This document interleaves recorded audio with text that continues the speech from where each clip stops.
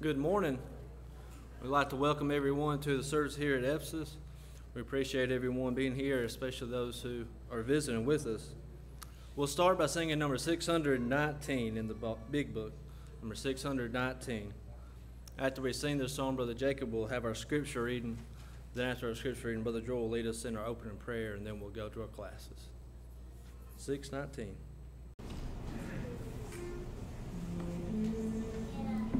Take time to be holy, speak oft with thy Lord, abiding in all ways, and feed on his word. Make praise of God's children, help us who are weak, forgetting in nothing his blessings sincere.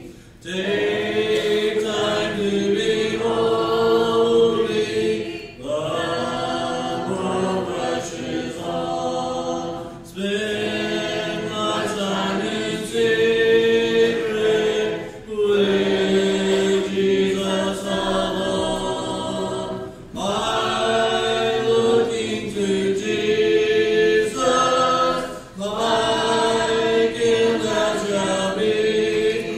Thy friend in thy conduct, his likeness shall see. Take time to be holy, let him be thy guide, and run not before him, whatever betide. In joy or in sorrow, still follow thy Lord, and looking to Jesus, still trust in his word. Take time to be holy, be calm in thy soul. Each thought and each motive beneath his control. Thus led by his Spirit to mountains above, us then shall be fitted for service above.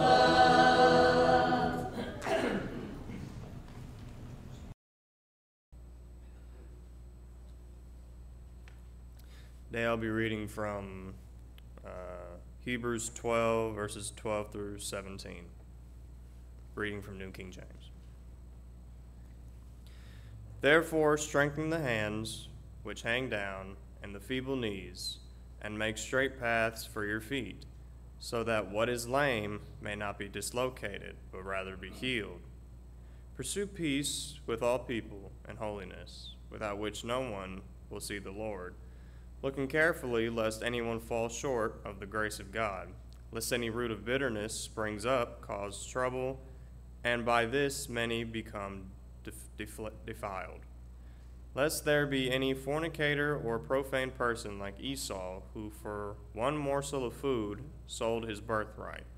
For you know that afterwards, when he wanted to inherit the blessing, he was rejected, for he found no place for repentance, though he sought it diligently with tears. Let us pray.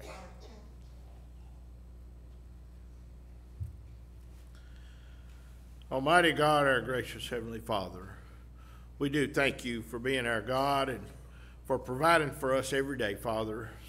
You bless us so well that we often take our blessings for granted, but we want to give you the glory and the honor for all that you do for us, and we sing your praise, Father, for all the wonderful things that you provide for us. Father, even in our opportunity to worship you this morning, we thank you that we can be in your presence here in this building this morning. And we pray, Father, that you would help each of us to worship you in spirit and in truth, that we may put away from our minds the cares of this world, that we may truly worship you in a way that would be pleasing to you, bring glory to you, and help build each one of us up in the most holy faith. Father, we are mindful of those of our number that are sick, and some have lost loved ones. We pray, Father, that your healing hand will be upon the sick, and your comfort will be upon those that are struggling with loss of loved ones. And we pray that you'll be with all of us, Father, and help each of us to help bear each other's burdens, that we can make life just a little bit easier as we make our way through this life on this earth. But most importantly, Father, we pray that you would help all of us to look forward to that time that we can come home and live with you in heaven after a while, where the problems that we now face will no longer be. We'll have an eternity with you.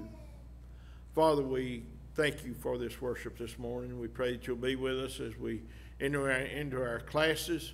Help each of us, Father, to study your word with open minds and pure hearts, that we may learn the message that you provided for us, and then help each of us to properly apply it to our lives, that we may be better Christians throughout our life. We do pray for the church here, and pray that you'll help each of us to grow and develop to become just what you would have us to be. In all things, Father, we pray that your will be done. For this is our prayer in the name of Jesus, your Son and our Savior. Amen.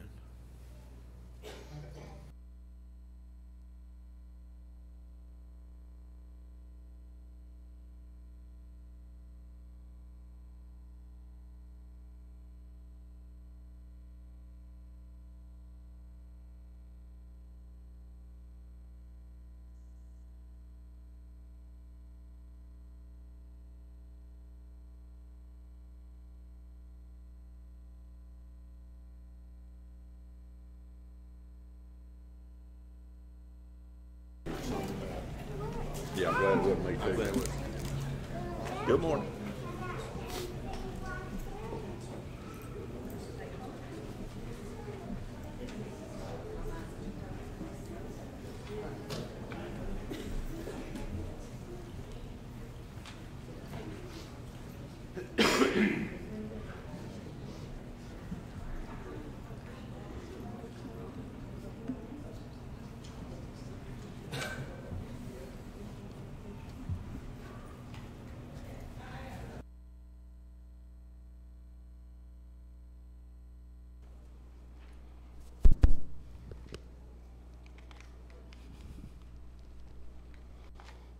Well, first of all, this morning I'll apologize because I'm the only teacher you have this morning up here.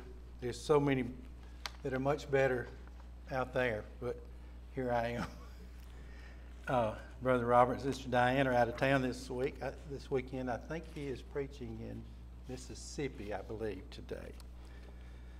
And I'll forewarn you, they're out of town next week too, so it will be me again. Appreciate you being here this morning.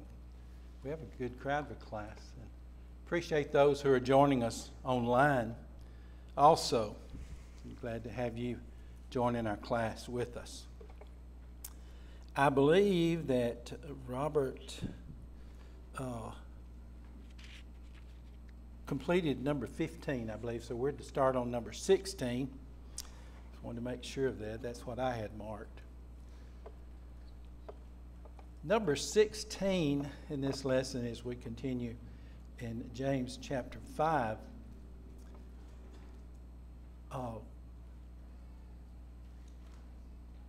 Speaking of prayer, and number 16 is the what? Effective fervent prayers of a righteous man avails much.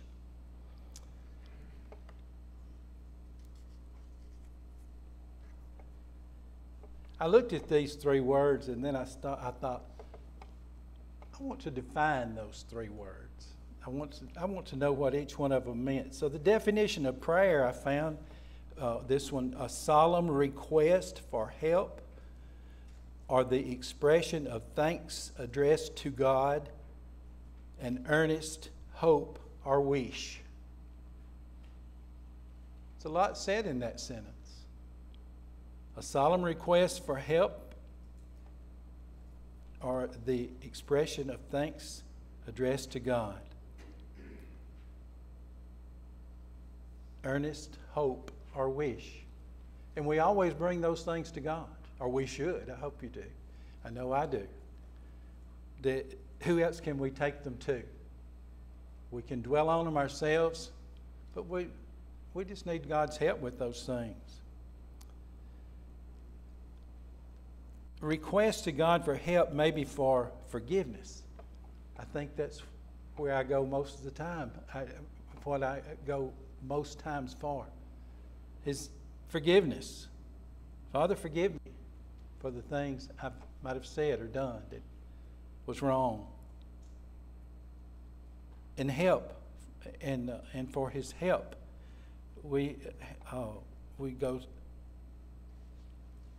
that we have the strength not to do that again. We address God to give thanks for blessings and things that God has provided for us.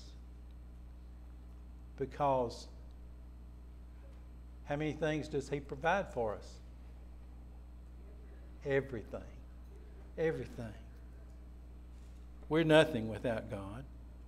But James speaks here of more than just a casual prayer or just a quick prayer to God, but he speaks of what kind of prayer? Fervent prayer. Fervent prayer. Effective prayer. What is effective prayer? Results. It has results. And when we ask God, does God always answer our prayer right then? No. We have to learn to wait. And as Robert has said before, and I'm sure that all of us has thought it, we want it to happen right now. We want it, I think Robert usually puts it, we want it microwave style. When we're standing there for the 30 seconds for your coffee to heat up, and it seems like forever. But we want it to happen right now. Fervent prayer. Divine, fervent, having or displaying a passionate intensity in our prayer. Fervent means to have intense or strong feelings, very serious. Intense is defined also as hot, burning, flowing. And we don't just say, God, I just need to talk to you. I need to talk to Him effectively, fervently, with passion, passionately, and with feeling. You don't let our worldly cares come into your thoughts. It, right. And pray that you lost track. Right. Don't let our worldly cares come into being, into our minds. Keep that out. Because as Brother Vernon said, all of a sudden we're off on another track. Praying where it's quiet. We don't have to. We can pray anywhere. God hears our prayer anywhere.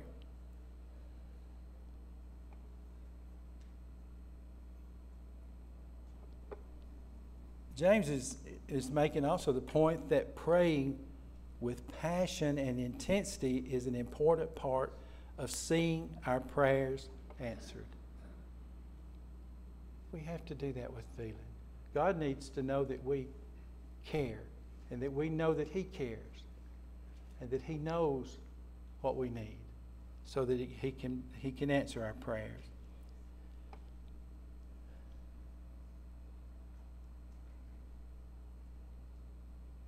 And fervent is not the only thing here. We pray earnestly. Earnestly. What does that mean? With feeling. We know we ask God for what we want, what we need, for forgiveness. Thanks for all He's done for us. And then it's the prayers of what? Of whom? A righteous man. Prayers of a righteous man that are effective. What is the difference in those prayers? Prayers of a righteous man, prayers of someone else.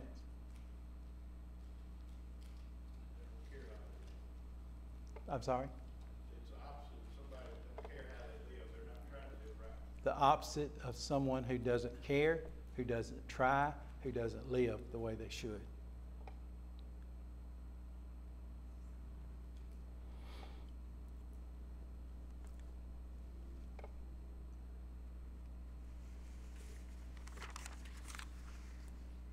James urges believers to confess their sins to each other, doesn't he? In the question before, in number 15, confess your trespasses to one another and pray for one another that you may be healed.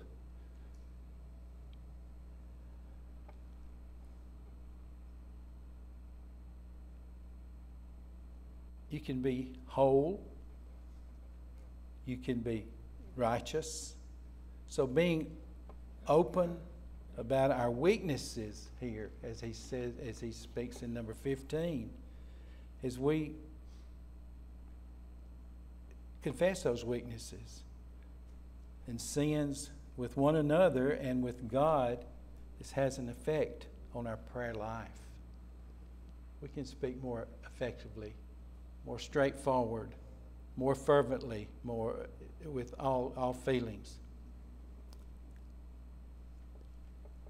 It helps. It benefits if we are living right, that we are righteous people. Prayer seems to go well when not only ask God for things that we think we lack, but if we also praise Him on a regular basis for things. Right. I heard a man say one time, he said, how long do you wait each day before you pray? And he said, I learned years before in his life,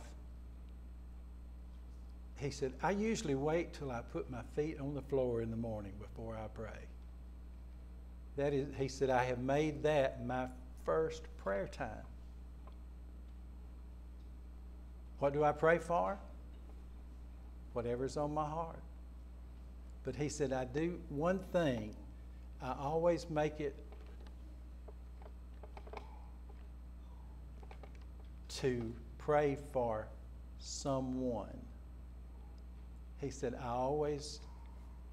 may be someone in my family that needs my prayer. It may be someone in my church family that needs my prayer. It may be someone that I know that is lost that needs my prayer. But I pray for someone, not just for me, but I pray for someone. And I thought that was, it's such a nice thought. He said, then what do? You wait for breakfast?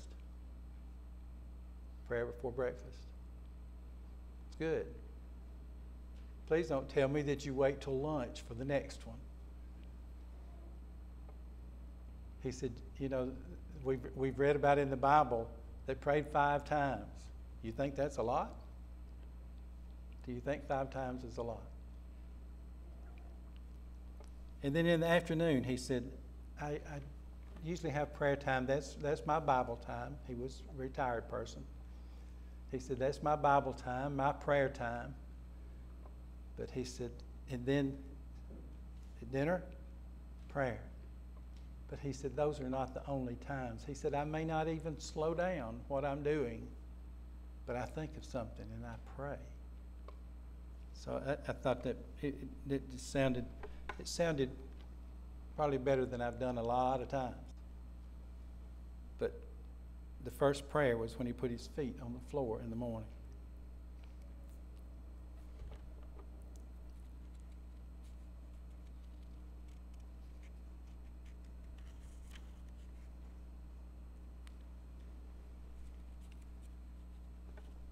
It helps us. It makes us feel better. All right, I know it does me.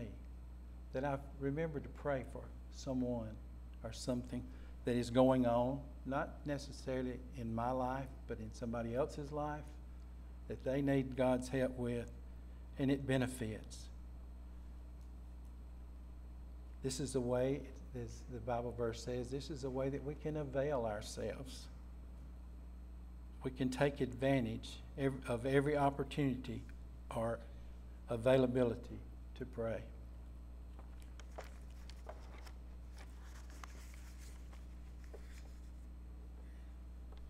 Number 18, then Elijah prayed again, and it, what?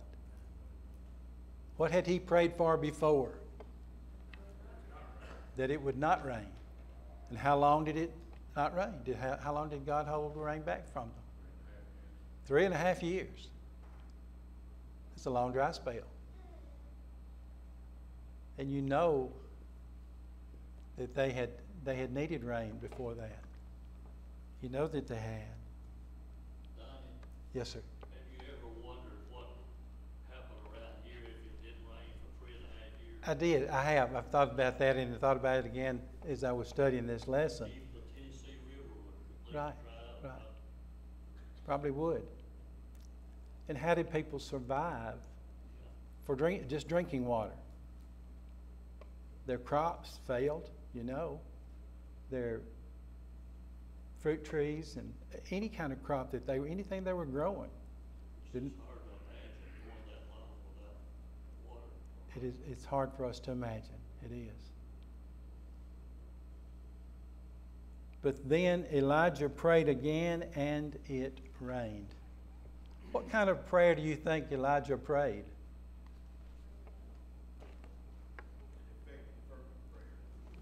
Effective, fervent prayer. Somebody else said something. For it to rain, right? And you know, after that time, as we've talked, these people were suffering. They were suffering, you know. And he prayed, and it rained. An effective, fervent prayer. He is the perfect example, and I'm sure that's why it's James recorded in his letter, because it was effective and it was fervent, it was passionate.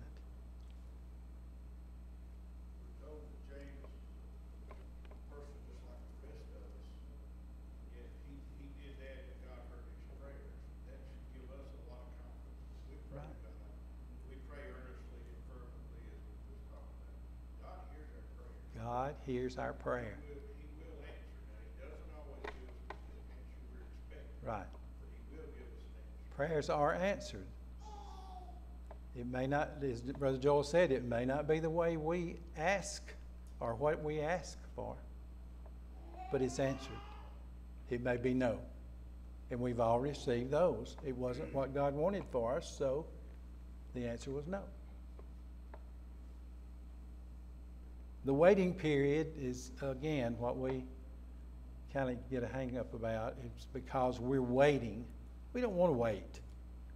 We're not a waiting people. We want things and we want them now. Or we'll wait 3 years before we finally sit down and offer a prayer, you know. Right. Keep putting it off, keep doing what we're supposed to, but it'll take 3 years and finally you say, I've had enough. Yeah. I can do that too. We don't have to wait 3.5 years to pray. We can pray at any time, and God, as Brother Joel said, God hears our prayer.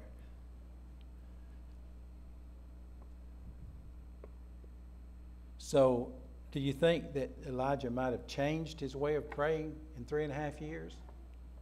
Well, I think he prayed a whole lot. Oh, yeah. Just not for rain, because he asked it not to. But then he prayed another effectual, fervent prayer.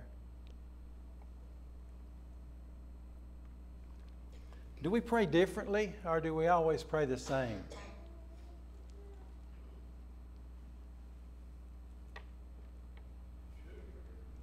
It almost has to be differently, doesn't it? In fact, we should pray some prayers just for praise to God. Right. Thanksgiving and praise. Very true. Very true. Our prayer shouldn't always be to ask for something, but to give thanks for what we have received.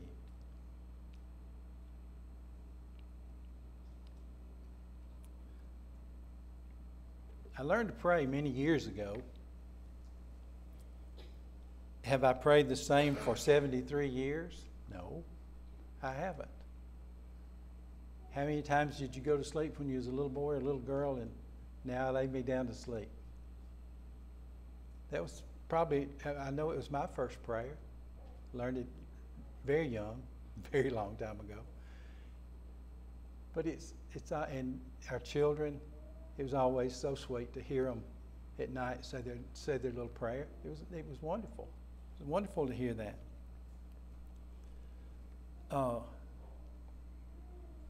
So yes, I have changed.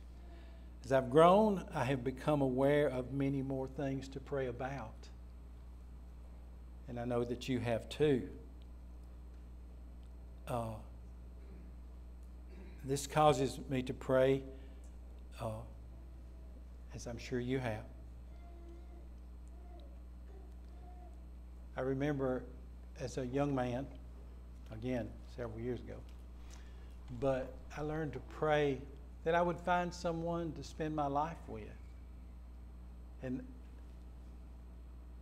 I didn't know how to describe the person I needed, I wanted, but I knew God would know what I needed. And He sent me. And 51 years later, as of next week, God blessed me with a helpmate. And we've had a good life together. And 50 years ago, don't tell Heather I said that, almost 50, we were blessed with our first child. You really learn to pray harder and harder because I've never had this little, God gave us this little being and placed her in our arms, and we were just so happy and so proud, and we've got to raise this baby. We've got more responsibility.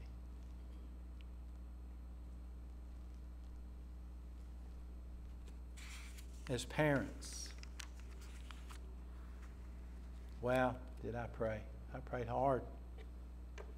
And almost 47 years ago, you don't have to mention that to Carrie either, we became parents again.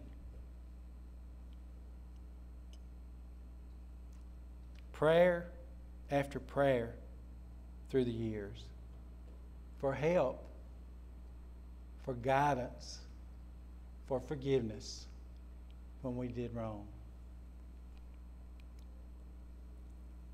I always feel like parents are going through a graduation day. Child leaves home, starts out on their own. All that you taught them, it's okay or not.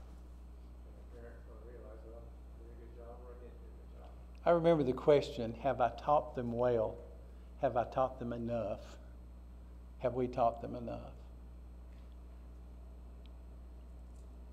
But we do.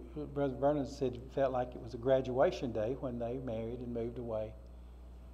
Wow, was we lost when that happened.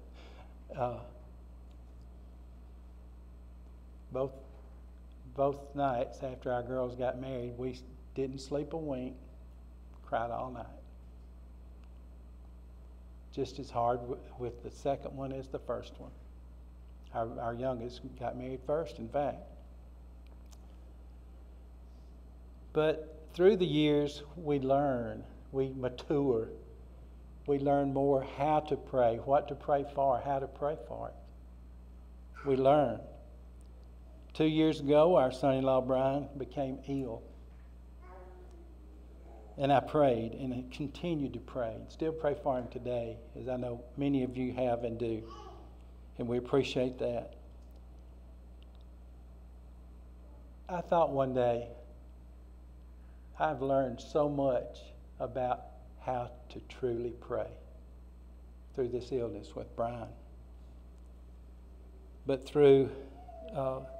we prayed for him when he was sick. We prayed for him after they found out what was wrong. We prayed for him through a transplant, and then we still pray for him today as he recovers. And I have something to tell you. Brian is back working again. He is the bailiff for a court in Gunnersville, and he began last week with his job. Of course, the whole week he worked so hard. He worked an hour and a half. That was the only court session they had. But the good thing about that is not only did he not have to work very long, but he got paid for a whole week. So I'm a little envious of that, but anyway. But we are so thankful to you all for your prayers, and thankful to God for answering our prayers as he did.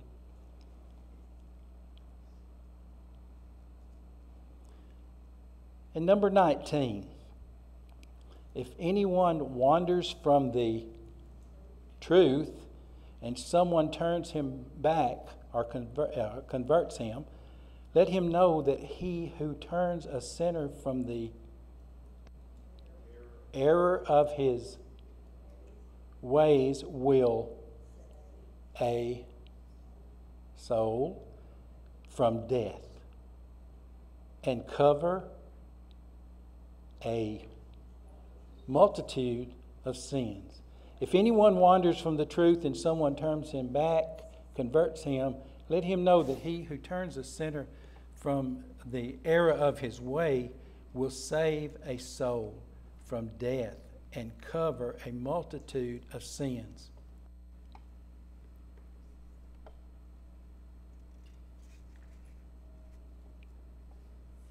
Why do you think the author put the word hide in parentheses in that sentence?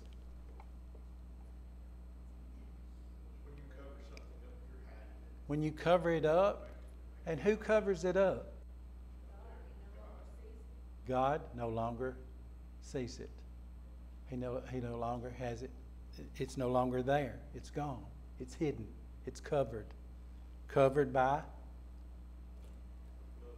the blood of Jesus. No greater covering will there ever be.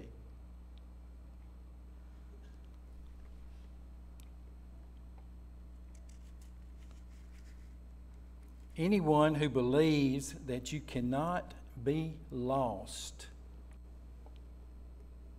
does not take heed to James 5:20, do they? Does not take heed. They may have never read it, but they certainly do not take heed of it. Verse 20, let him know that he who turns a sinner from the error of his way will save his soul from death and will cover a multitude of sins. They have saved a soul from torment. So if believers do not believe that, or if people do not believe that, and there are many. I always remember this lady that I work with. She was leaving work early one day, and I asked her, I said, what are you leaving work for? And we've been friends for years. And she said, I'm going to the Derby. Going to the Derby. I said, let me ask you something. You don't bet on the horses, do you? She said, oh, yeah. Yeah. I've saved up my money to bet on the horses. I said, you don't do that. I said, name was Shirley. I said, Shirley, you're a Christian woman. I know you are. I've been around you for years. And you're one of the most, I don't know, she was just always so caring. And always speaking of the Lord. And she said, Donnie, don't you know if the Lord leads you to it, He'll lead you through it? And I said, well, but still. And we went on with her conversation. I couldn't believe she said that. I couldn't, but she thought it was okay. In her belief, she thought it was all right. Gambling was okay. I still see her today, still care about her, still think the world of her. But it kind of floored me that she had that belief, that it was okay for her to do whatever she wanted to because she was saved. And of course, now I'd never been taught that, so you know that's another thing. We have to search for the truth. James is saying here that if a brother turns away from the truth and someone goes out and brings him back, he has saved him from death, saved him from being lost. Now, do we do this? We have to try. How do we save this brother or sister from being lost forever?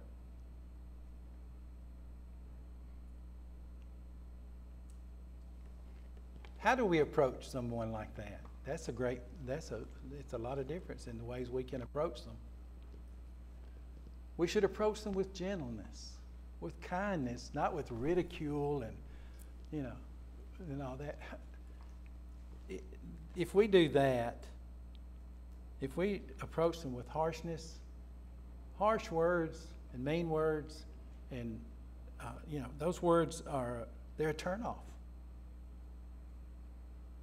I worked with another man, a good Christian man, knew the Bible, but if he asked someone, and this is an example, he would ask them, "Where do you go to church?" That would be his way of starting to talk to them. And if they told him something he didn't want to hear, his answer was, "You know you're going to hell, don't you?"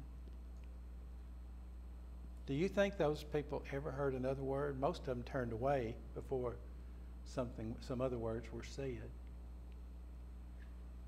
But you can't approach people with harshness like that, with harsh words, with demeaning words. And it's got to be gentle. You go into it with gentleness. I think first of all, we got to approach them with love. And that was my next point. Thank you, Brother Dwight. You approach them with gentleness and love. Let them know that you are concerned about their soul, about the way they're living.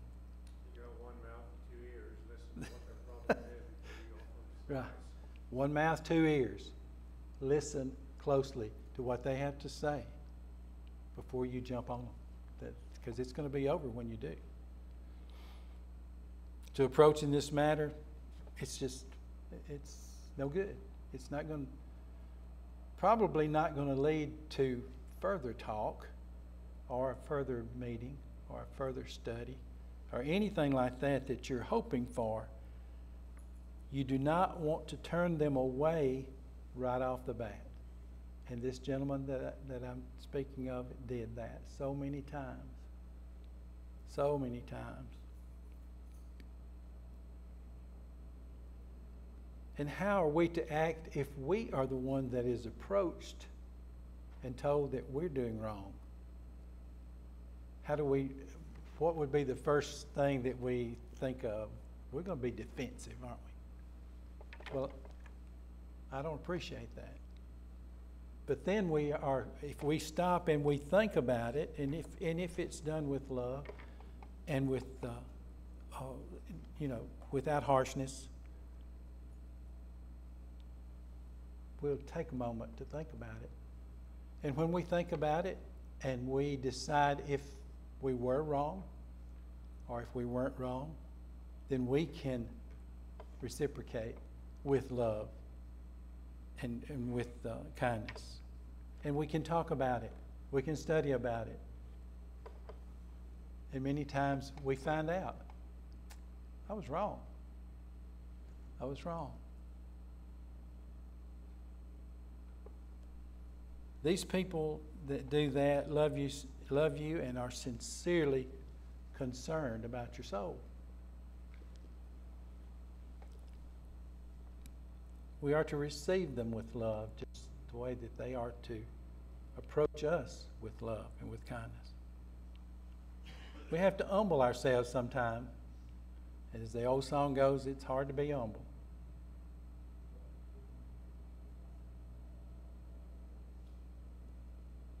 And if we humble ourselves, we'll most likely be thankful that this person cared enough about us to come to us and help us, bring us back.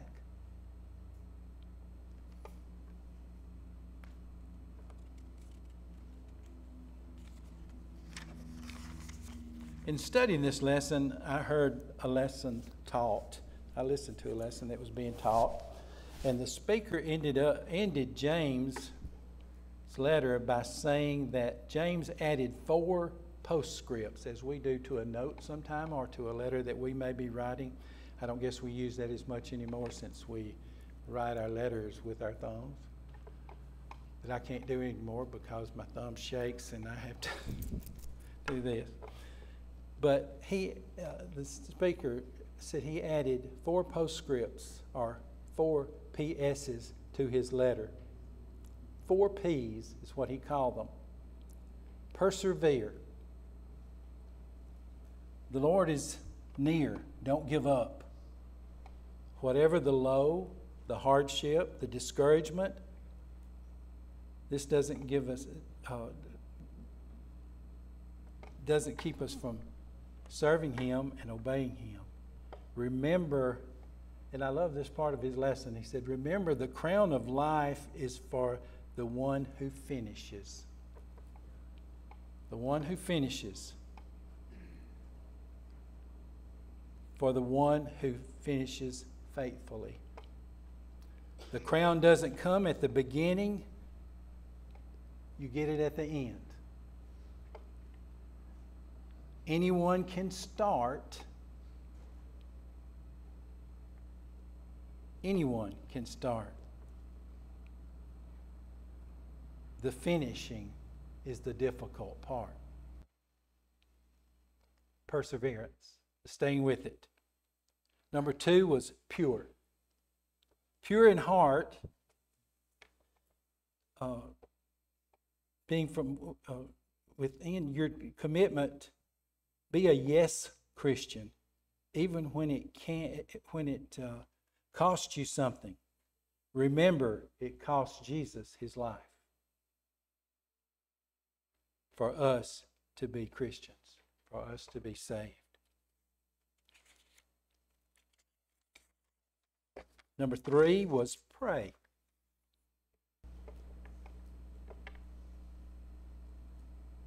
Elijah asked for it to stop raining, and God answered his prayer.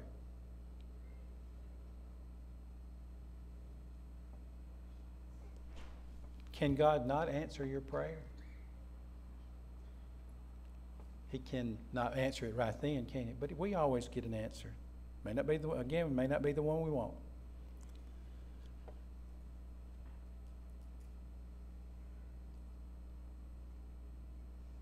Can he not find you a solution to your problems? Of course. Sometimes I felt like I would have never, and probably most times, I'd never found a solution on my own. Faith that God can do anything, pray and wait for the Lord. Number 4, pause. Be careful. You can lose your way. It has happened to others, and it can happen to us. Be thankful for the person who has the love and the courage to correct you and bring you back to the Lord. I appreciated this brother's lesson, and I wanted to share those 4 points with you. Well, it did pretty good.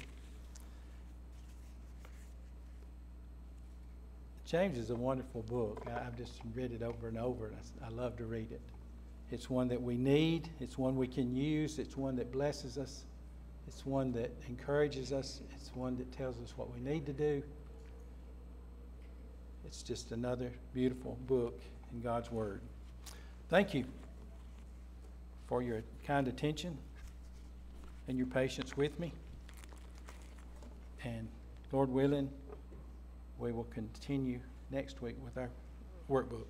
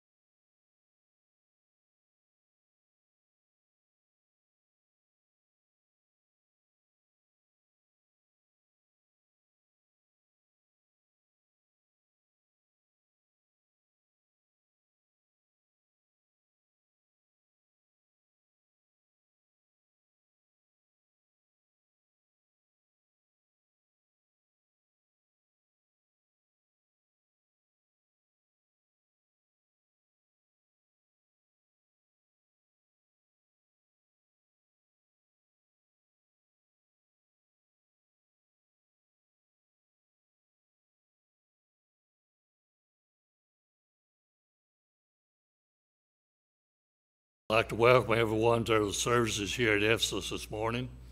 And if you're visiting, we extend a special thanks to you for being here.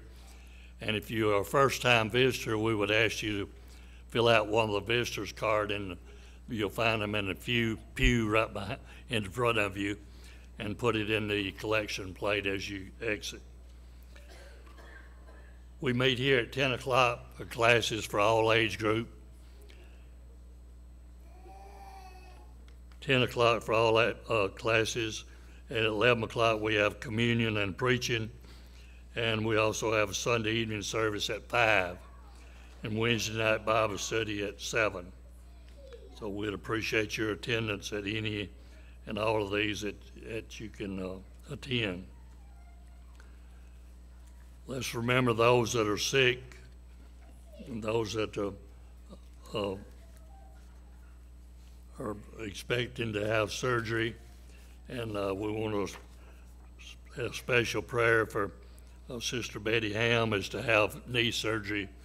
I believe it's this Tuesday at Athens Hospital, and Brother Jimmy Wales is to have a heart ablation procedure at Friday at Huntsville Hospital. Is there any other sick that needs to be mentioned at this time?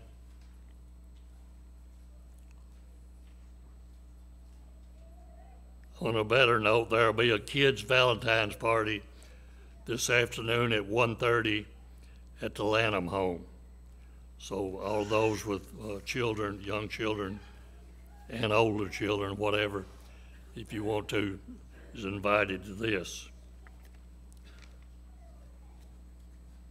I have several thank you cards to read. It says, thank you, we're so grateful for the outpouring of love and sympathy during this time of grief for our family. We'll always remember your kindness. It says to the Ephesus church family and friends, thank you for the beautiful floral spray you sent in memory of our mother and grandmother, Alicia Mason. Thanks also to the members who attended the visitation and funerals and our funeral services. Your love and kindness toward our family during this difficult time will never be forgotten. May God bless. It's Keith and Carol Mason, Nesbitt family, Ryan and Carly. Also, there'll be a gospel meeting at the Pepper Road Church of Christ, February the 17th through the 21st. And this will be with Ken McDaniel. So I'll post this on the board back there for you to view. Also, there'll be a gospel singing at the Jordan Park Church of Christ. This is in Huntsville. This will be Friday at 7 o'clock, February the 16th, Friday at 7 o'clock. That's at Jordan Park Church of Christ. Also, be a gospel meeting at Church of Christ at Oakland with Mr. Jason Shackelford.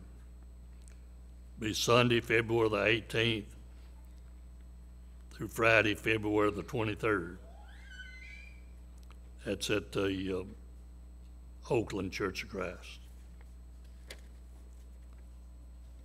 Is there any other announcements that need to be made at this time? And I'll turn the services over to Brother Lannom.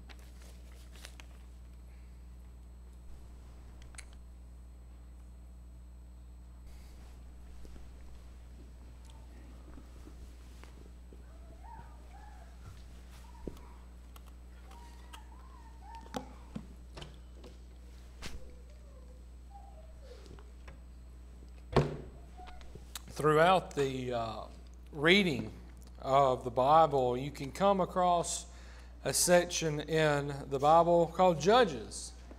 And if you are new to reading the Scripture and following along, Judges is a very simple book if you look at the big picture of the book of Judges, because Judges goes through this revolving Ferris wheel of a cycle of things. There would be peace in the land, and everything would be well, and they would enjoy that peace. And then that would turn into Israel doing evil in the eyes of God. They would become distracted. They would do things that were wrong. They would go to idols. They would serve other things. They would just simply enjoy the peace and become lazy, and then they would do evil in the eyes of God. Then that would grow, and that would turn into God punishing Israel because of the evil that they had done. And God, being a righteous God, He then punishes Israel for the evil that they were committing. And then following that punishment, because of course Israel didn't like to be punished, they would cry out to God because of the other nations that were beating down upon them, and they would not like that, so they would cry out to God and say, God, save us. And then God would, of course, send someone to them, and He would raise up a judge. The judge would rule in the land, and everything would begin to right the ship, so to speak, and things would be going in the right direction, and Israel would ultimately be delivered from whatever situation that they had found themselves in, and then they would have peace in the land, and the cycle would almost always return. Israel would do evil in the eyes of God. God would punish Israel. Israel would cry out for God. God would raise up a judge, and then Israel would be delivered. And so with this going on in Judges chapter 2, in verse 14, this is what is said. The anger of the Lord was hot against Israel. So He delivered them into the hands of plunderers, who despoiled them, and He sold them into the hands of their enemies all around them, so they could no longer stand before their enemies. Wherever they went out, the hand of the Lord was against them for calamity, as the Lord had said, and as the Lord had sworn to them, and they were greatly distressed. When Israel rebelled against God, God would then make these things happen to them that was not very fun for the Israelites. They would do this evil. He would send out enemies before them who would cause this great calamity to fall upon them. They would be distressed. All of these things would be displeasing to them. But even in this, God would stay close enough to hear their cries. Because in verse 16 it said, nevertheless the Lord raised up judges who delivered them out of the hand of those who plundered them. Now, if you think about being an Israelite during that time, and you were there, you experienced this peace and prosperity, and you experienced this good time, and then you realize, hey, look how far away from God we've come, and now we're having all this bad stuff happen because we've left God. And now we're being sold into slavery, and we're having all these devastating things, and all this distress is falling upon us, this weight, this burden, this very wondering, am I going to live? And then only to cry out to God and for Him to bring up a ruler, a judge for the nation to lead you out of that. And so now you're not wondering about if not I'm going to live, but rather now you're wondering, what am I going to eat? Things are so good, everything's just so great. To experience that sort of deliverance was something that those people would remember until basically that generation that experienced the devastation and the prosperity had fallen off, and they had all died. Well, when only the ones who had experienced the prosperity had lived, we can do whatever we want to do, only to lead them down that circle and that cycle of judges again. Now, I'll tell you all that, and I'm sure you're wondering, well, how does this tie in to us remembering Jesus? It's very simple. We are to remember our deliverer and our rescuer. In Galatians chapter 1, in Galatians chapter 1, grace to you and peace from God the Father and our Lord Jesus Christ, who gave himself for our sins, that he might deliver us from this present age, according to the will of our God and Father, to whom be glory forever and ever. Amen. The joy of being rescued from a dire and dangerous situation like the Israelites in the land of in the time of the judges is nothing compared to the dire and dangerous circumstance that we found ourselves in this destitute state of sin, of which we were delivered and we were rescued from ourselves. The sin in which Christ delivered and rescued us from is something that we should remember and that we should rejoice each and every day. In this time and in this moment, we remember our deliverer. We remember our rescuer. We remember our Redeemer who brought us back from this world and this life of sin that we were in. We're going to sing number 300, and we'll sing just the first and the third verses.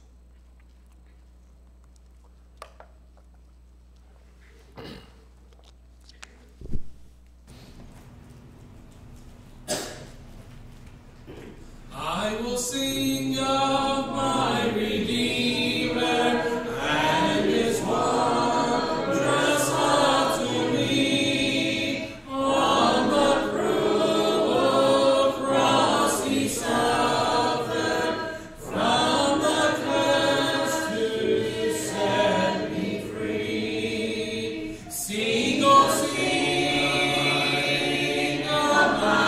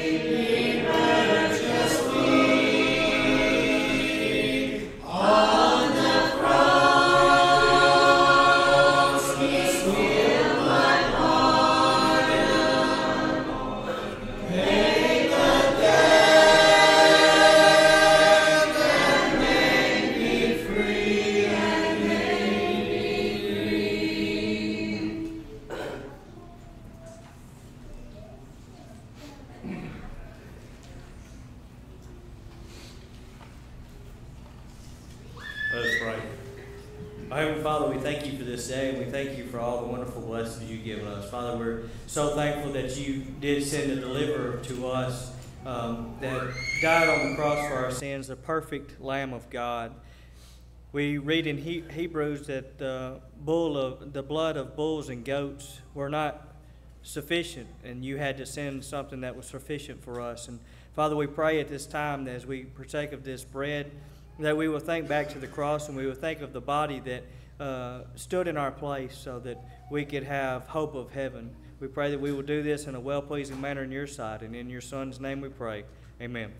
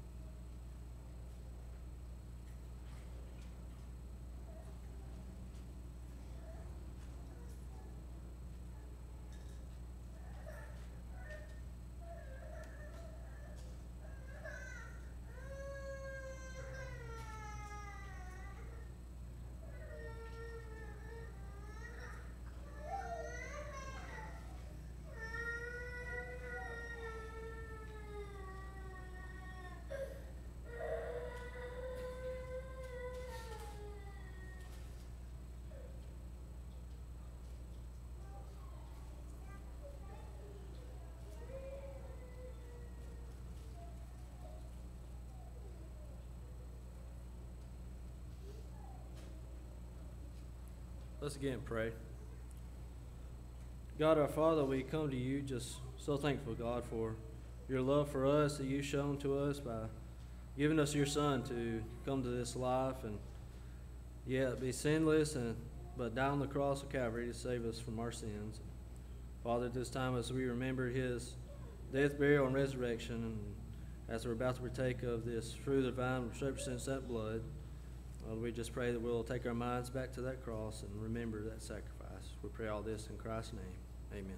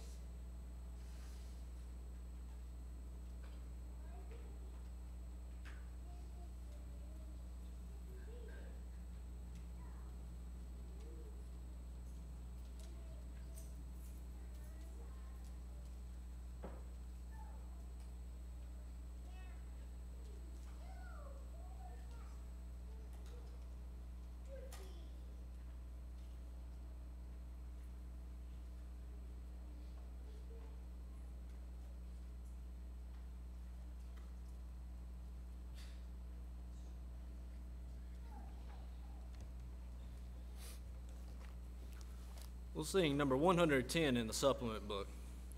Number 110.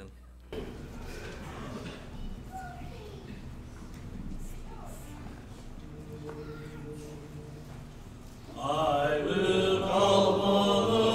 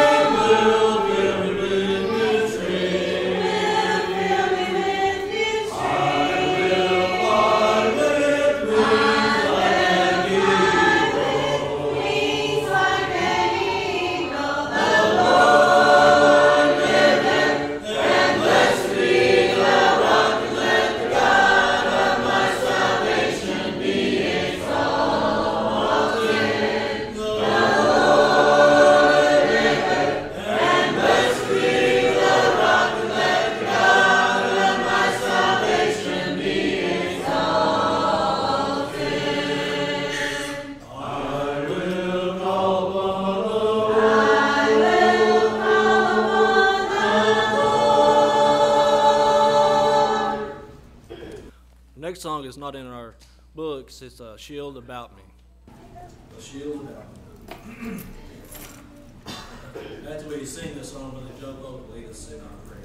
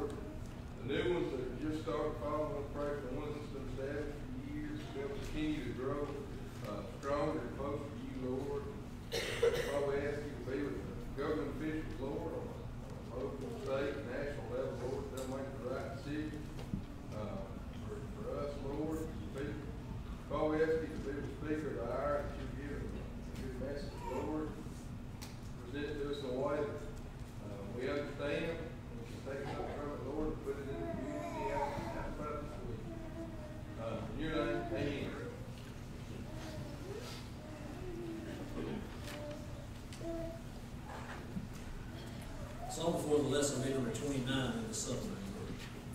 29.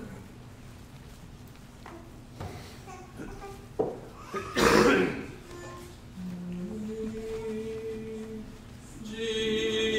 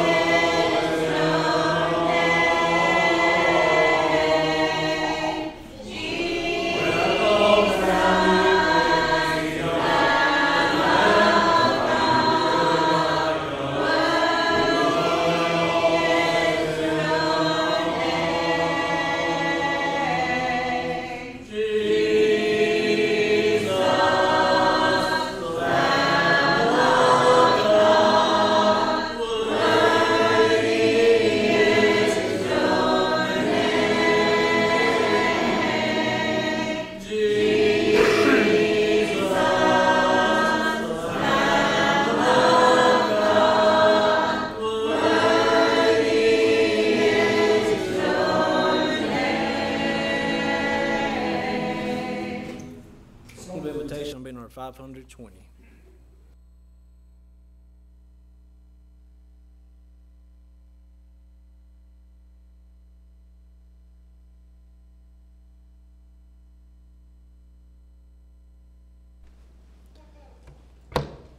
We are certainly glad that you have all been given and taken advantage of the opportunity to be with us here at Ephesus, and we are aware that some are having to watch online and unable to be with us, and we're glad that you are able to do that as well.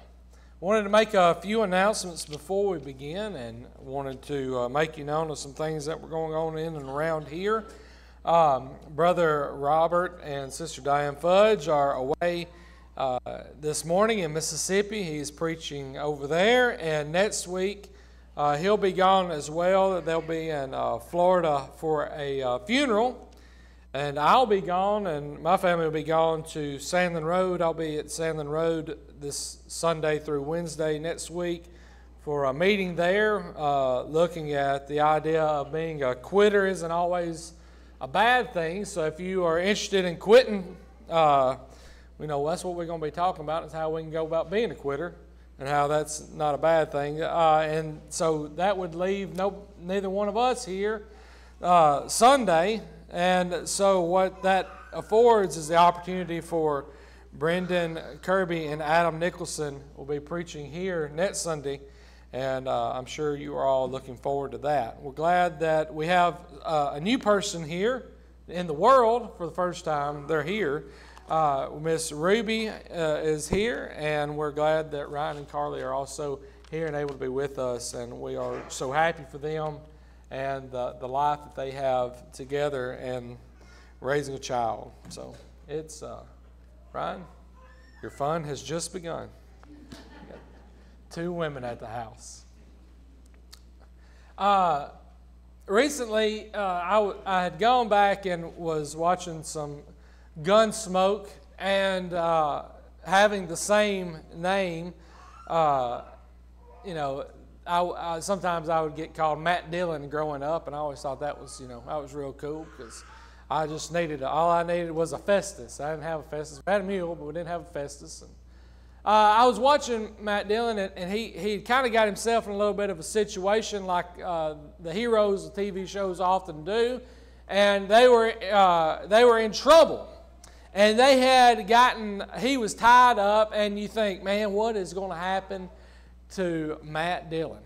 What is going to happen to him? Or maybe you've seen Lawson. He's all about Cordell Walker. Walker get himself in the awfulest mess, buried in a coffin underground, and nobody could come find him. I mean, how is he going to get out of this situation? Or maybe whatever the character is that you watch, the show that you watch, and sometimes you watch this show and you're just on the edge of your seat, and you're thinking, well, they're going to die.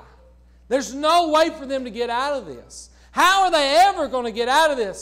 This is just episode 2 of season 3, and you're wondering, how are they going to get out of this? But if you would ever get out of the moment of watching this TV show for a second and realize they got 20 episodes this season, they can't kill off the main one in episode 2. They had them on contract the whole time. So how are they going? They're going to live. And so the question is, really, if we think about it in that way, we go, well, how are they going to get out of it? And we get out of that, well, are they going to get out of it mentality? And we think, well, how are they going to get out of that? Boy, old MacGyver done got himself in a mess again. How is he going to use that switchblade knife and that lighter to get out of an airplane, and somehow parachute down? Nobody knows. But we think, in the moment when you're watching that, you think, well, they're going to die. And I think sometimes we get caught up so much in the moment of our lives that we think, well, this is the end. This is it. This is the end of it. This is the end of it all. And we get caught up in this moment in which we reside here on this earth, and we think, well, this is it. This is the final countdown of this moment. It's all over. And Paul tries to address this very idea of thinking in 2 Corinthians chapter 4. In verse 16, he says, therefore we do not lose heart. even though our outward man is perishing. We're going closer. Brother David Holt said this morning, we're getting closer to the dirt. This outward man is perishing. Yet the inward man is being renewed day by day. For our light affliction, which is but for a moment, is working for us a far more exceeding and eternal weight of glory. While we do not look at the things which are seen, but at the things which are not seen. For the things which are seen are temporary, but the things which are not seen are eternal. In our present day in life,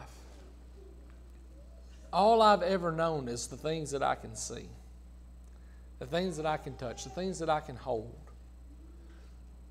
Those are the things that have always been something that I have embraced, that I have cherished, and that I have held on to.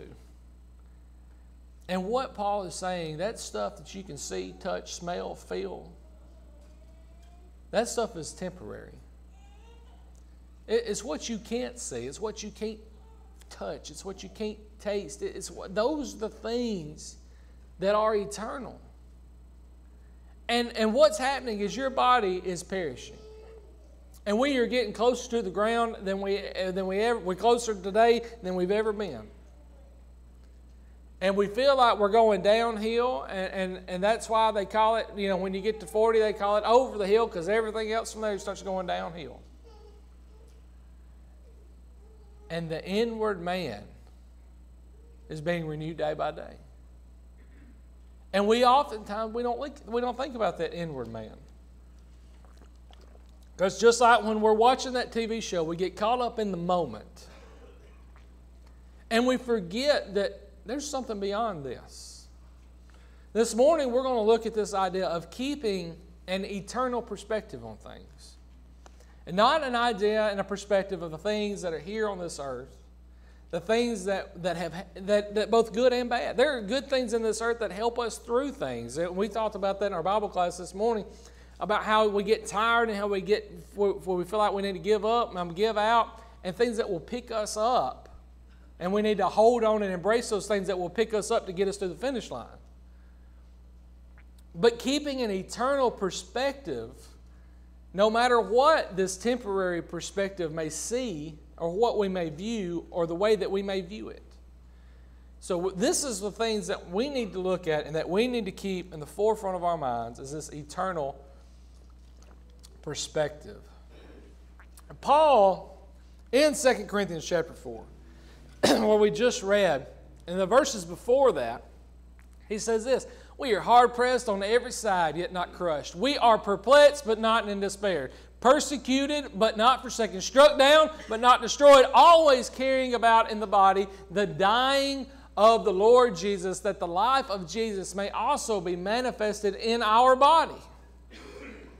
He said, man, I've had it all happen to me. Yeah, I get knocked down, but I get back up. I've had the wind knocked out of me, but I breathed again. I've been just betrayed by everybody, but look right here. I've got it. I've come back. How was Paul persecuted? How was he struck down? How was he hard pressed? How was he perplexed? And many of us have felt much of the same way. We have different things and similar things and feelings and emotions that Paul experienced and that Paul had to go through. And although it wasn't as severe as he recounts in chapter 11, where he talks about getting 39 stripes, how he'd been beaten with rods, how he shipwrecked, spent a day and a night in the deep, how he'd been in different types of journeys and perils and waters of men and Gentiles, of countrymen, and wilderness and the sea, with false teachers, how he's had weariness and toil, and how he ain't slept, and he's been hungry, he's been thirsty, and been cold and naked. And he talks about all those physical things that plague him. And then he talks about the mental stuff. Besides the other things, what comes upon me daily, my deep concern for all the churches. That's a weight that cannot, I don't think it can be explained. But when you experience it, it's a heavy weight. You know, Paul had been through a lot. And so when he talks about, hey, you know, all this stuff that I've been through, that ain't nothing. You know, yeah, I've been hit, but I got back up. I've been despised and rejected, but hey, other people has brought me in. And we think about things that we have had happen to us.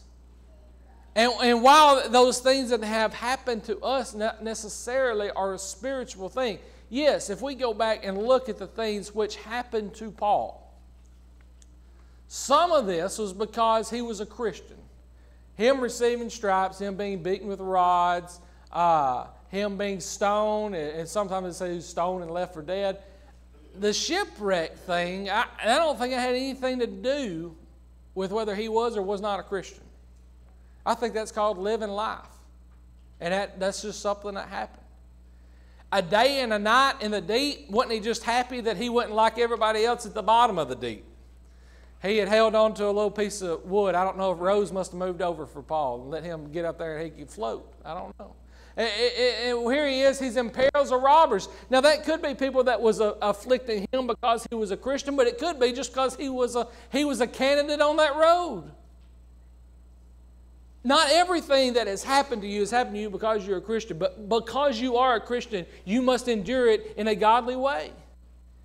And the key for Paul, as he was talking about this and enduring it in a godly way, is the fact that he kept the eternal perspective as the thing that mattered and not the earthly perspective of the temporary things that's what matters.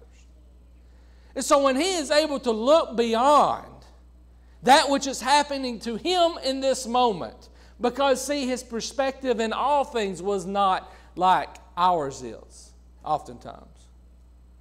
Because his perspective and who he was has been changed. He had been transformed to the renewing of his mind to think about things eternally. In Romans chapter 12 and verse 2, do not be conformed to this world. Or, as I like to think about it, don't be like everybody else. Don't think about things the way everybody else thinks about them. You've got to transform the way that you think. You've got to take what was the way you were thinking and make it something new that is like Christ, that is like God, that you may prove what is that good and acceptable and perfect will of God. Now, I'm not by any means trying to say, well, you need to have false optimism or fake optimism. That's not what I'm saying. Some of you are thinking like, what's false optimism? This guy, he's on the 20th floor of a skyscraper. He was cleaning a window and he fell off. And he fell down, and on the 10th floor, somebody said, how are things going? He said, they're going great so far. And he asked him again on the 2nd floor, how are things going? He said, man, they're going great so far. They asked him down there on the sidewalk. He didn't have nothing to say. So false optimism is this, man, it's going to be great, it's going to be fine. It doesn't mean that you don't see what's going to happen. But the thing is you're looking beyond that, what's going to happen. And you're eternally looking at these things, not the way that the world sees them, but you're transformed the way that you think from that which the world sees things, and you think like God thinks, and you think like Christ thinks, and you think about those things that are eternal that you can't necessarily see, touch, and feel. That's what we have to do, is we have to change that. Because some of us have been practicing for 30, 50, 70 years thinking about these temporary things. And that's all we've ever known. And that's all we've ever been associated with. That's all I've ever known. That's all my mama ever knew. And that's all my daddy ever knew. That's all my grandparents ever knew. We've got to change that. We are told to change that. And in Philippians chapter 1, Paul, keep in mind, he is writing this letter to the Philippian brethren. As he says in the beginning of chapter 1, I am in chains. verse 7. Inasmuch both in my chains. He is writing this from a prison cell. Okay? Keep that in mind. His temporary setting is not at a nice prison like we have today. I mean, these prisons ain't real fun. For I know that this will turn out for my deliverance. Verse 19. How will it turn out for my deliverance? Through your prayer and the supply of the Spirit of Jesus Christ. According to my earnest expectation. He's not just praying for it, hoping about it. His earnest expectation. He expects it to happen. And hope that in nothing I shall be ashamed.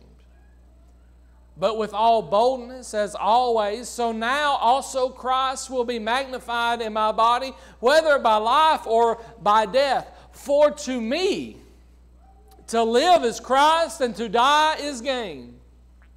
But if I live on in the flesh, this will mean fruit from my labor. Yet I will what I shall choose, I cannot tell. For I am hard pressed between the two, having a desire to depart and be with Christ, which is far better. Nevertheless, to remain in the flesh is more needful to you. And being confident of this, I know that I shall remain and continue with you all for your progress and joy of faith, that your rejoicing for me may be more abundant in Jesus Christ by my coming to you again. Paul says, I am hard pressed between these two choices. You know, on one hand, I look around this world and I think there's a whole lot of work for me to do. And the fruit that would come from that labor for the glory of Christ would be so awesome and so great and wonderful. But man, I'm burnt out on that. And if I depart and I leave this and I don't do that work, I get to go to Christ. You see, Paul's life revolved around Jesus. It was going to be filled with Jesus Christ. That's what his life revolved around. So if he stayed, guess what it was going to be about? Jesus Christ. And going to the lost, and preaching and teaching and caring and loving and sharing the good news. You know what was going to happen to him if he left? He was going to be with Jesus Christ. Paul said basically, my life doesn't change. It just changes locations. Because I am so filled with him here on this earth that I'm going to work for him. I'm going to do what he wants me to do. And if I leave this earth, well, I'm going to be with him. And I'm going to enjoy it. As long as I'm here, I'm going to work. And I'm going to do his work. But if it so happens to be that I shall leave, I depart, then I go home. How can we have that eternal view like Paul? How is it that I can look through things through an eternal lens and not that of an earthly lens? Paul begins in verse 19 by talking about his deliverance and asking for their prayer. He asked for them to pray for him. I know that this will turn out for my deliverance through your prayer. By you praying for me. And that's what I need. I know it's going to all be all right. Why do I know it's going to be all right? Because I've asked you to pray for me. And I know you are. And I know you're going to pray for me, and I'm going to pray for you. And that's not just seemingly something that we just say, but we commit ourselves to it like Paul did.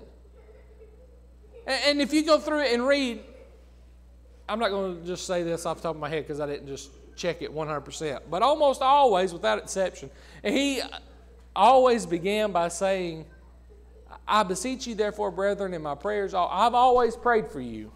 And I hope that you're praying for me. I have prayed for you a long time. It nearly almost always starts in that some sort of wording. He had committed himself to pray for them, and not only to pray for them, but he asked them for their prayers. Do we take time to love one another enough that we commit ourselves to praying for one another? Do we have the faith and the hope of having this eternal perspective that we ask others to pray for us? And I think sometimes it is this thing of, well, I don't want to ask everybody for that. I don't want to burden them with that. I don't want to weigh them down with that. And then some of it's, well, I don't want everybody knowing my business. And then some of it is a little bit of both those things, and you go, well, then they're going to want to know what happened next. Yeah, I feel you. I hate for everybody to love me too and want to care about me and want to know if I'm okay and how I'm doing. And now some people do it to just be nosy to air the laundry out. And I got that, and them people got their own problems. But we can't love you if we don't know about it, and we can't know about it by not asking. But how often do we ask and then we go, well, you know what, let's pray. Let me pray for you.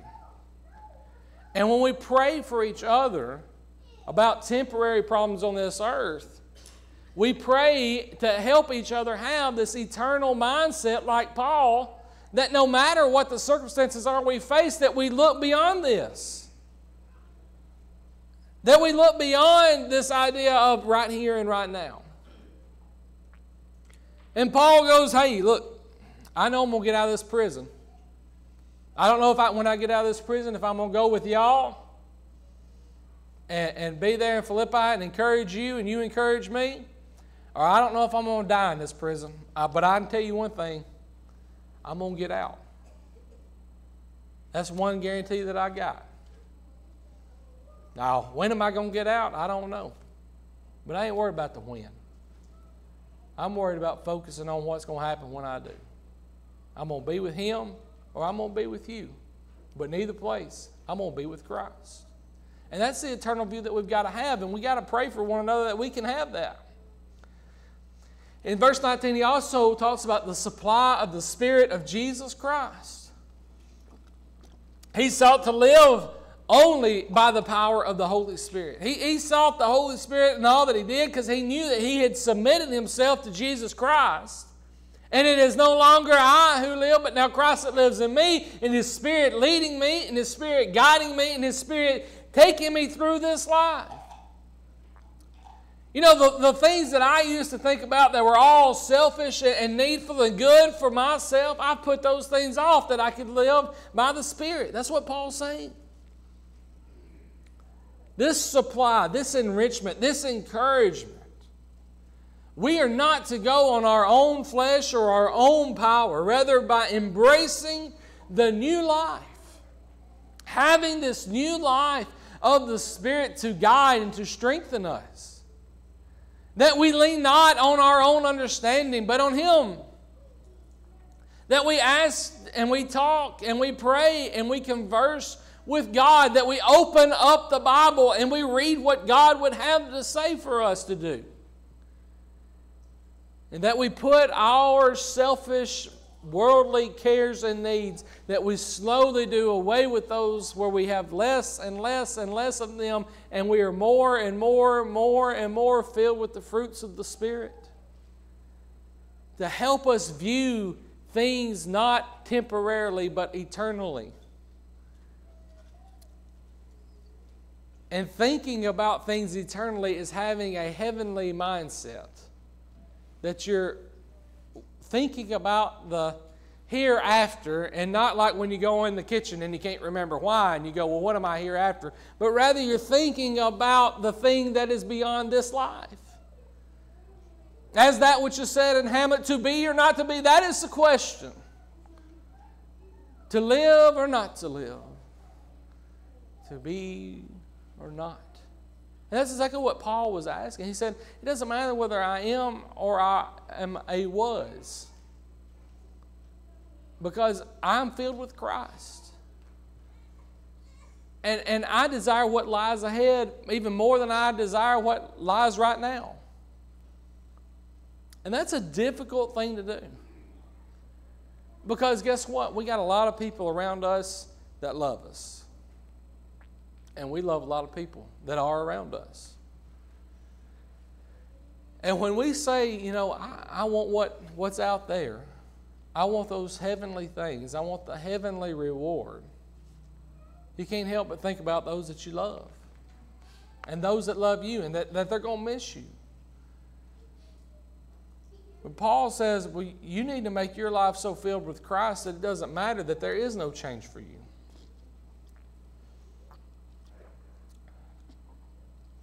You know, Paul looked at this as departing. And the word departing is something that is not commonly used in our society, our language today.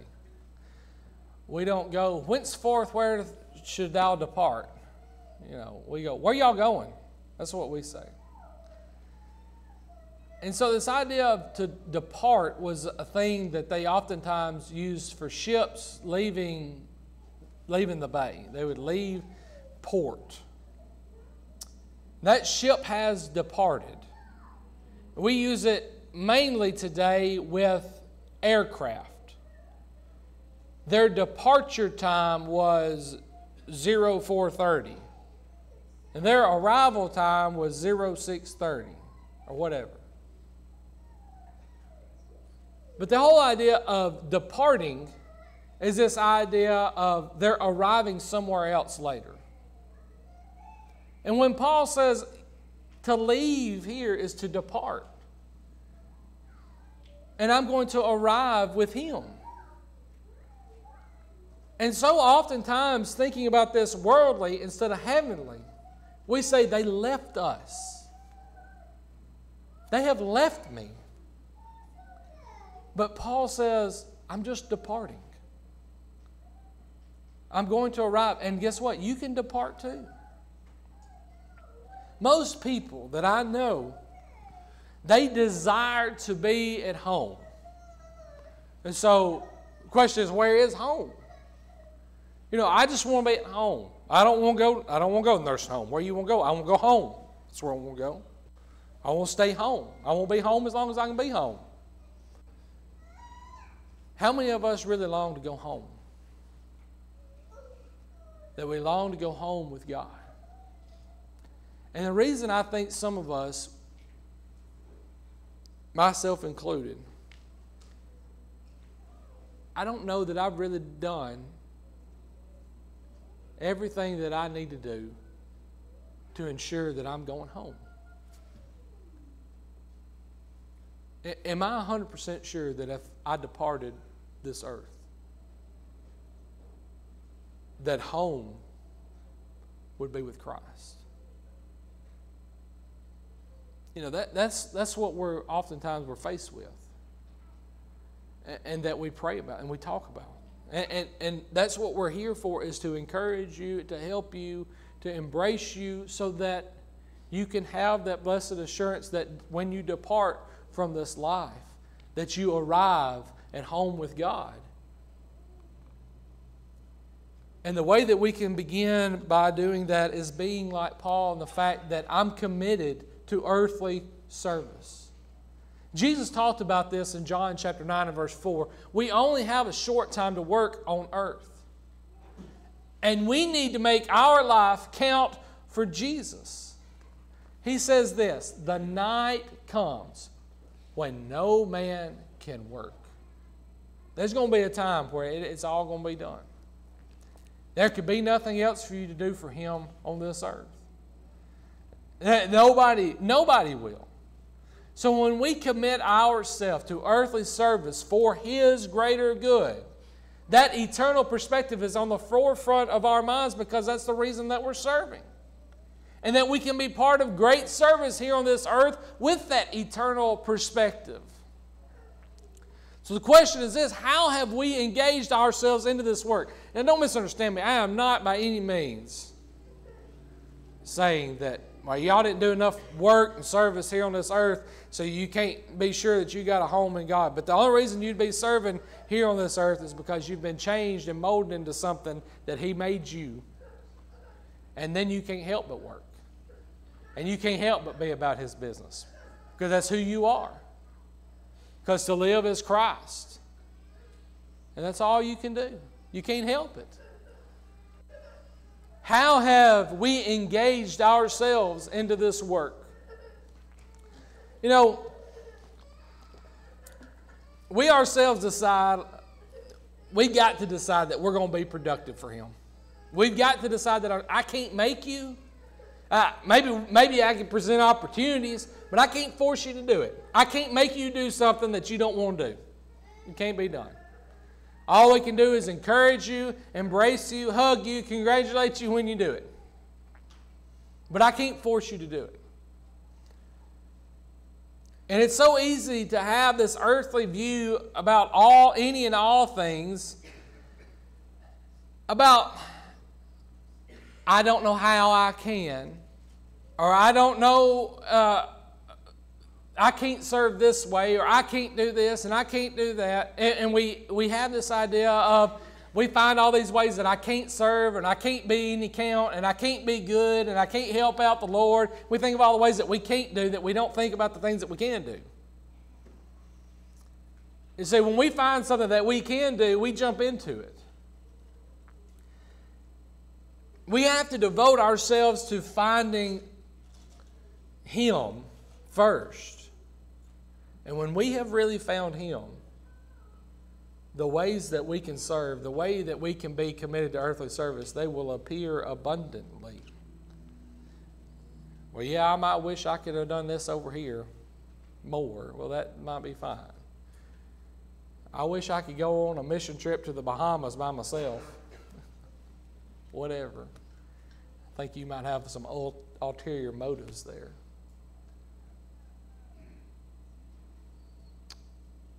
We need to devote ourselves to Him so much that it inconveniences part of our lives. And what I mean by that is a lot of times we go, well, you know what? I find myself doing all this stuff over here, and you know, I know they're doing that thing down there at the building, and I know that the ladies are getting together, and I know they got a men's breakfast thing, and I know all that's going on, but I just got so much other stuff that I need to do. Well, see, what's happening is you're finding God an inconvenience instead of finding all this other stuff as inconveniences to serve God. And when you begin to have that view, that eternal view, we find ourselves living like Paul and saying the same things. To live is Christ and to die is gain. As he said in Colossians chapter 3 and verse 2, set your mind on things above and not on things on this earth. We've got to set our mind on these things above. God has commanded that we live with an eternal perspective. And let me tell you something. He hadn't made any command on anyone that, number one, they weren't able to do. And number two, when you think about the reason that He commanded it, is because the nature of man is to not do it. Our very nature is not to think about things on above, and that's not our nature. Our nature is to think about everything right here in front of us, right here and now on this earth, and to not worry about that because that stuff above ain't bothering me right now. So being commanded to do this means that we're going to have to change some things and do some things that aren't natural, not necessarily comfortable, and quite honestly, and sometimes not really fun. If we choose to continually set our mind on things above, as we grow and as we develop a habit of setting our mind on eternal things, we begin to handle things of this worldly inconvenience of being here in this earthbound body. We view these things differently because we realize the things that are eternal, the things that last forever, they can't be seen, they can't be touched, that can't be felt. So when you think about making your life count, a lot of times people think about making their life count by what kind of legacy are they leaving behind? Who are the people going to remember me for? My kids and my family, and maybe I can make enough money and give it to the hospital. They can name a building after me down there at the college or whatever. And that's great. That's wonderful. I think good things come from those things. But making your life count and leaving your impact, like Paul, we ain't talking about his family. We're not talking about his kids. We're not talking about all this stuff with Paul. What are we talking about with Paul? What is the legacy of Paul and his life count? It's the things that he did for Christ, keeping an eternal view. The only thing that will outlive us is the work that we did for Christ, because that's the only work that is eternal. If you're here this morning and you are unsure that your home is in heaven, we would love to talk with you about it, discuss it about you, and help you embrace and have that blessed assurance that it is. If you're the Lord's invitation anyway, we invite you to come as we stand and as we sing. Hear the sweet voice of Jesus say, "Come unto me, I am the way, hearken and the loving God obey, come for He loves you so. Only a step, only a step, come for He read for you and I. Jesus and loving Savior, yet Jesus the crucified. Open for you the pearly gate, loved ones for you, now one can wait. Terrible call to Christ to lay, Jesus Christ come to thee. Only a step, only a step, come for He bled for you and I. Jesus and loving Savior, yet Jesus the crucified. Again, we do thank you so much for being here this morning. We'd like to invite everyone back tonight at 5 p.m. for our evening worship. If there's no other announcements, we'll sing number 746. We'll sing the first and last verse of this song, and then afterwards we'll burn our Bibles, please. In our closing prayer.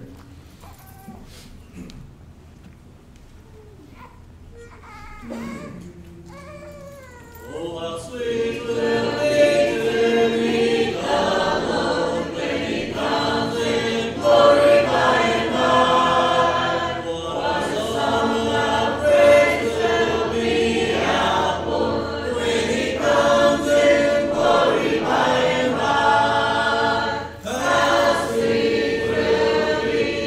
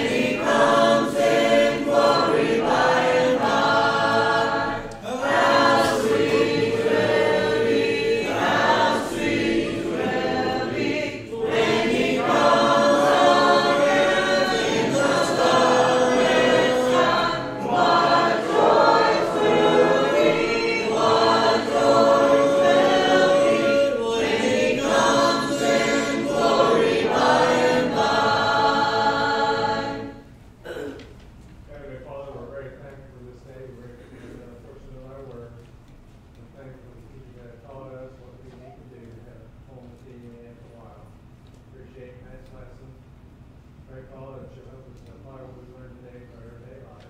We forgive